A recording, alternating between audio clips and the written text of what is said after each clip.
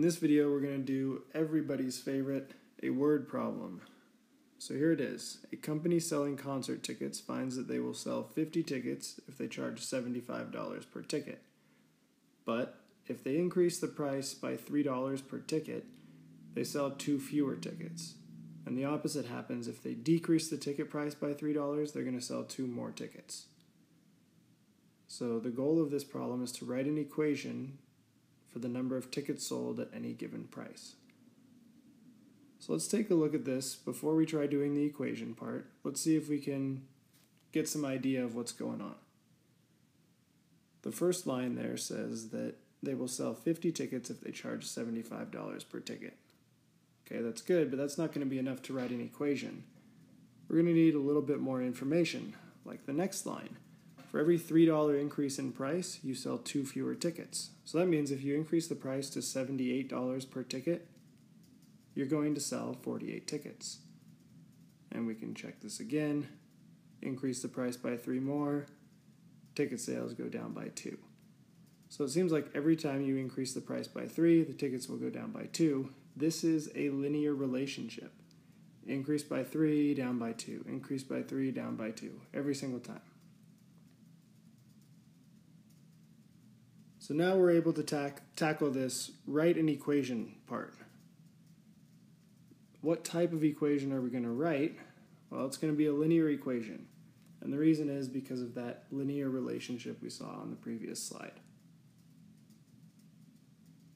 But there are 2 variables here, y and x. We need to figure out which one is which in our problem. X is what's known as the independent variable, and y is the dependent variable. So when we're looking for our 2 variables, tickets and price, we need to figure out which one's x and which one's y.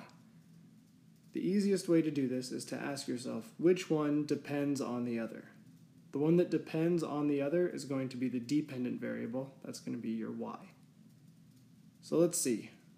Does the price depend on the number of tickets you sell? Or do the number of tickets you sell depend on the price that you set the tickets? It's definitely the last one. The number of tickets is the dependent variable.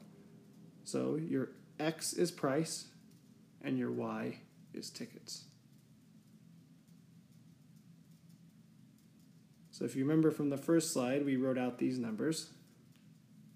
Now we're going to try to write a linear equation. The best way to do this is to put these into points. So price is x and tickets y. So we have a point 75.50, and we have another point 78.48.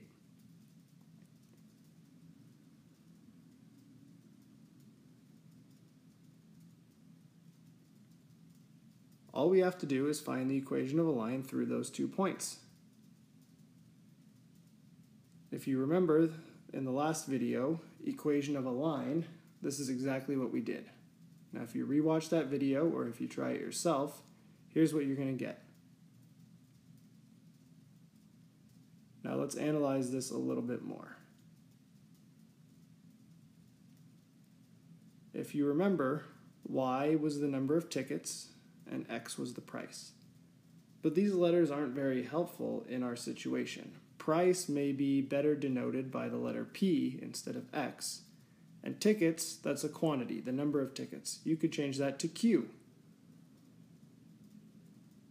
So all I did here was I changed the variable letters just to more accurately represent what's going on in our problem. Now it's probably a good time to check whether or not your answer is correct. And the way you do this is by plugging in one of the numbers that they told you. If you remember, if you sold the tickets for $75 each, you would sell 50 tickets. So if you plug in 75 for P, you get 50 for Q. So that's how you check it. Your turn to do a very similar problem.